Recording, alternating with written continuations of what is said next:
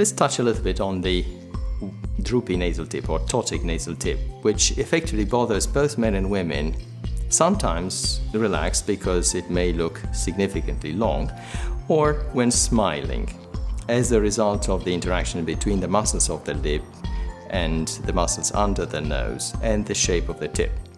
Most of the time, the changes that appear around the tip of the nose are purely the movement of the upper lip, and the nose is static, but there are instances when the nose tip also moves, and that's usually when the support is even weaker than in the other cases. If you think of nasal tip support, which is primarily a tripod of the shape of the cartilages and supported also by the septum, it's almost like a three-legged stool with one leg that's a little bit shorter and makes it drop downwards.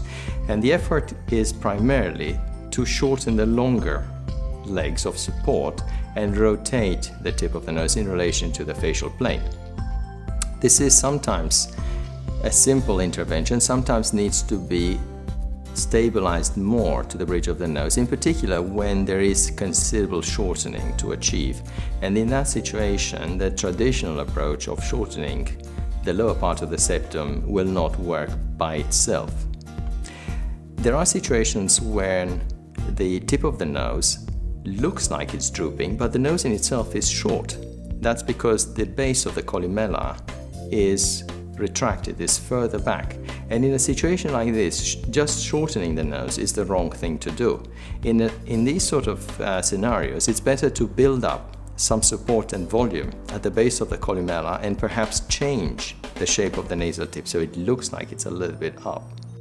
This can be achieved either through open or closed interventions. My preference tends to be towards the open approach, and there is increasingly the interest about using some of the ligaments inside the nose to add to the stability. So not just to use the relationship between cartilages in the nose, the framework, but also to use some of the ligaments between the skin and the cartilages to add to this support. Ultimately, what we want to see in the end is that the nose starts a little bit lifted in its shape, and when smiling, although the lip moves, the tip of the nose doesn't come down, it doesn't look like it's sitting too low.